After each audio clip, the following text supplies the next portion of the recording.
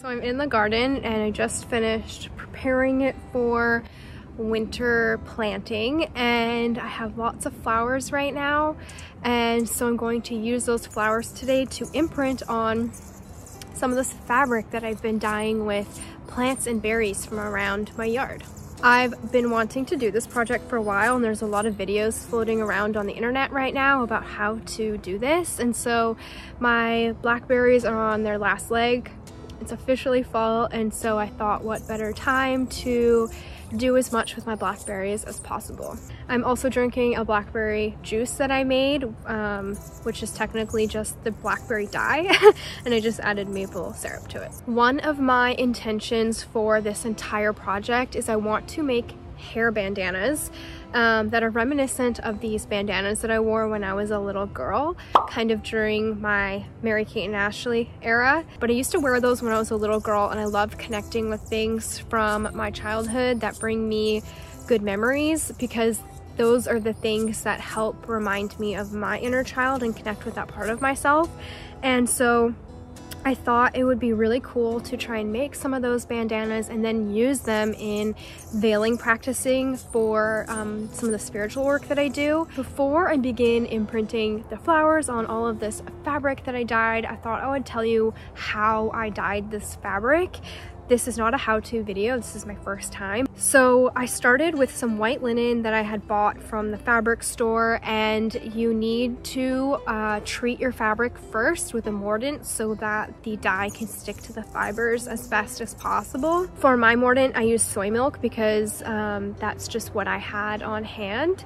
And so I soaked all of my linens in the soy milk for about 15 hours, and then I let it dry in the sun. And then I repeated that process using the same mordant. I didn't throw it out, I just re-soaked my fabric in it again so that the mordant could really stick on there. The next thing that I did was pick my blackberries. I blended them in my blender with some water, and then I boiled them to extract as much dye or color from the berries as I could, and then I strained that mixture so that I could remove the pulp and the seeds from the dye. Then I had my blackberry dye, aka my blackberry juice, which I'm drinking, and then I soaked my fabrics in the blackberry dye for 4 days. The next dye that I made, I really wanted to get a green color, and so I tried using sage, mugwort, and rosemary, and I did the same thing. I blended those together with water and I boiled them to extract the color and soaked the fabric in that mixture for 4 days. So the blackberry dye was so beautiful. Pulling it out of the jar that I was using to soak the fabric in was so satisfying, and the color was just stunning. The color does dry a lot lighter than it does when it's wet at first, but it was just so perfect. The other dye that was supposed to be green, it ended up looking like a blotchy rag that someone had left in a mechanic's shop for like 5 years, and so that's not the vibe I was going for. And so I decided to make a new dye, which brings me to what I'm branding as the Great Turmeric Disaster of 2022. So I put a bunch of turmeric powder in water, tried to make a dye, had a momentary lapse in judgment, poured the hot water into a glass jar, the glass jar broke, and the dye went everywhere. By the grace of God, my countertops are yellow. My countertops now have a new yellow tint, and my broken dishwasher unfortunately did not make it. It did not survive.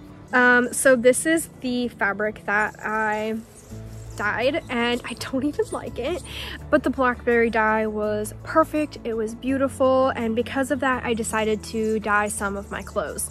And so the first thing is that I had this white linen shirt that I had thrifted, and I was gonna get rid of it because everything is sticking to it, so I just dyed it to see what would happen, and that didn't really work out because some of like the armpits dyed like a different color. I don't know who was doing what in this shirt before, but that's what happened. And then I dyed a vintage silk slip dress that I had, and this turned out perfectly. And this brings me to the next part of this experiment, was the washing of the fabric after I had dyed everything. So because the clothes I was going to be wearing and I didn't want the dye to come out over time, I put the shirt, the dress, and one piece of my bandana fabric in the washer, and that really did take out a lot of the color and also left some splotchy marks on the fabric. So I ended up dyeing some of my fabric twice. So this piece, you can kind of see the splotchiness. So this piece and the dress have been dyed twice, and then this piece of linen has been dyed once. So you can kind of see the difference in the fabrics. So these are both linen. This one's been dyed twice, this one's been dyed once, and then this is silk that's been dyed twice. Oh, and then this is the linen shirt that's been dyed once and washed through the washer. So I love all these different hues and these different fabrics. I think that's really cool. Technically, these are all linens. So this is really neat. I just loved that experiment. And then with my leftover blackberry dye, I made more spellbook paper, and I've been doing this for a few years where I soak my paper in blackberries and then use those pages for my spellbook. So I was able to really get the most out of my blackberries. So now I'm ready to imprint my flowers into my fabric, and I just have these rough shapes so far, and then I'm gonna cut out my actual shape that I want after I'm done and do a little bit of sewing as well.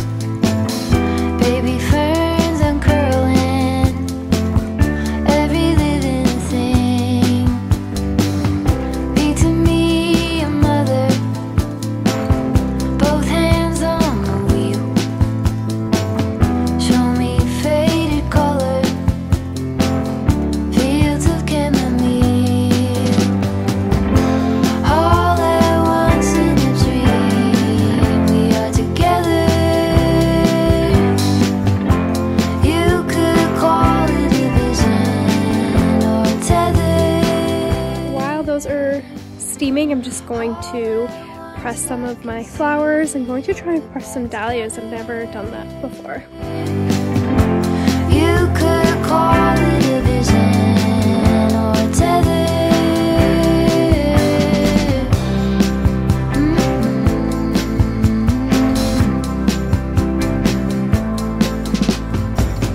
Take me to the jungle, teach me tiger law.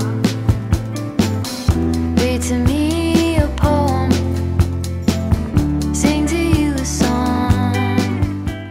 So they're finished steaming. I can already see some pigment on this one. I tried two different techniques for the wrapping, and I'll link the video that inspired this below. So I used like a medical wrap over this one, and then on this one, I put that layer of plastic in there. So let's unveil them and see what we have.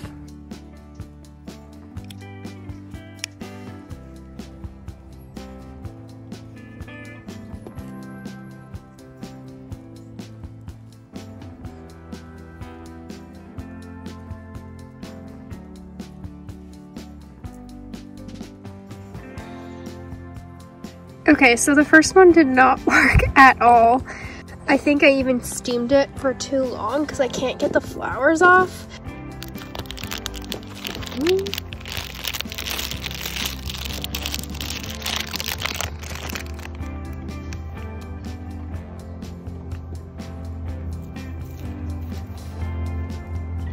Okay, this one I can tell didn't work out either.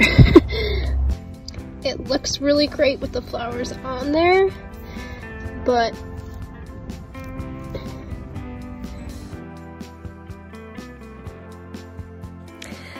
so this did not work at all. feeling really tired. There's one other technique that I can try, and it's the hammering technique. So I'm gonna watch some videos and start all over.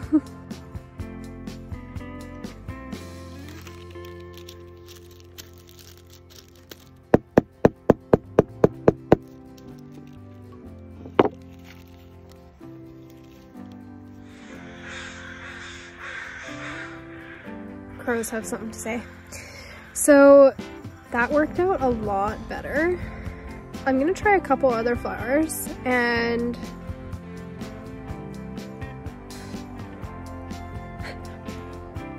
this is the steamed one.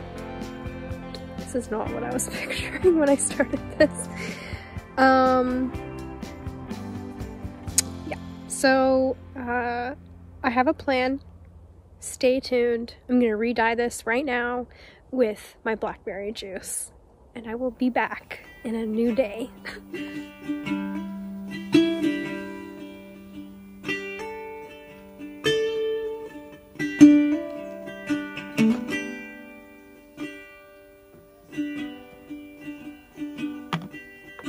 Alas, we are here.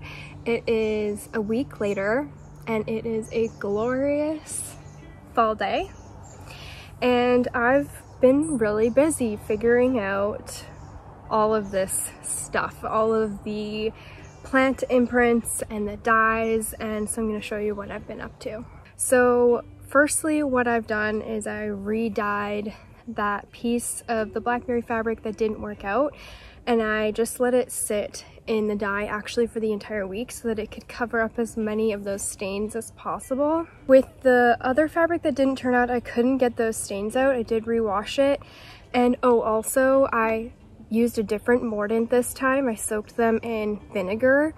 Online though, it says something like alum would be the best mordant, but I didn't have that. So I've sewn my first bandana, and I think it looks really cute. What do you think?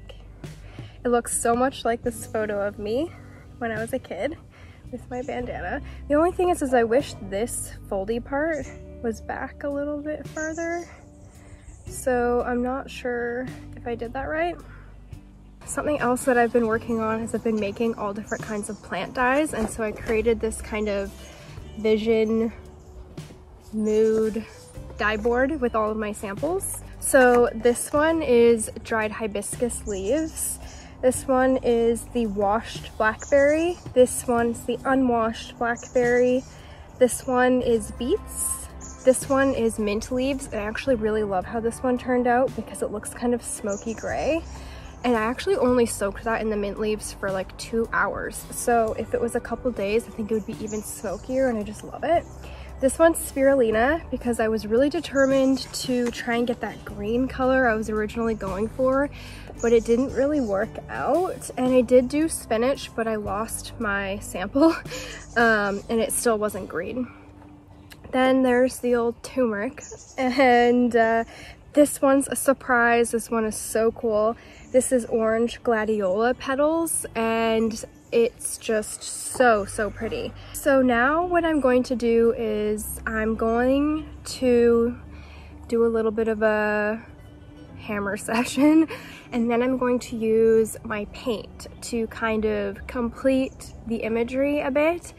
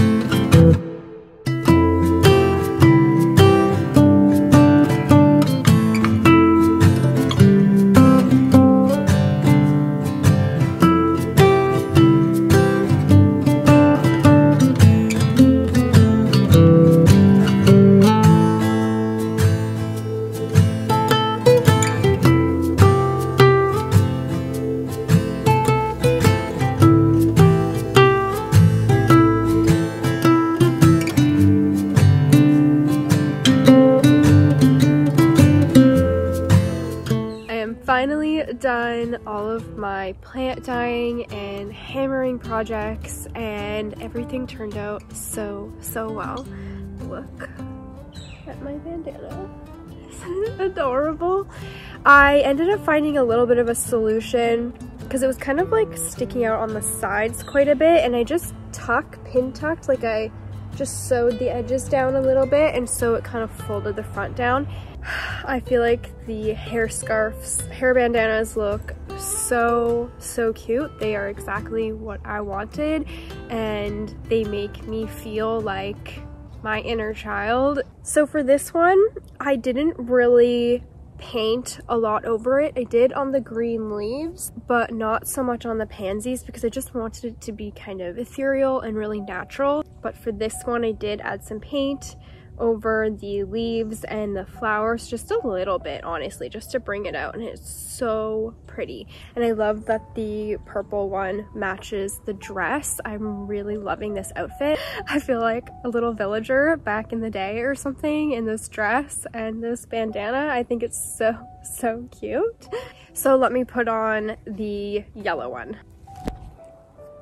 So here's the yellow one. And I really love the pop of color. It feels really fresh. Like this one's a vibe, and this one's its own separate vibe. So even though the steaming process didn't work for me in terms of imprinting the flowers onto the fabric, that whole process of trial and error did inspire me to do something else. I really loved the way that the flowers looked laid out on the fabric, and so I took those flowers that I pressed and I made a piece of art. I really love it. I think it's so beautiful and so earthy, obviously, and it just reminds me of fairies, and it's just so light and fresh, and I really love it. So we are officially all done, and thank you so much for watching. Definitely this was a video of trial and error, and it's really nice to be able to find the ways that you can utilize the plants and the berries in new ways, and just find the ways that the earth can inspire you and sustain you, and I think that's really cool. So obviously for imprinting the flowers, the hammering process was the one that worked the best for me. I wouldn't say that that is a process that everyone will be able to do because it's very loud, but it worked for me, and I'm very happy with all of my new accessories. I just love it. So thank you so much for watching and coming on this journey with me, and I will see you next time. Bye.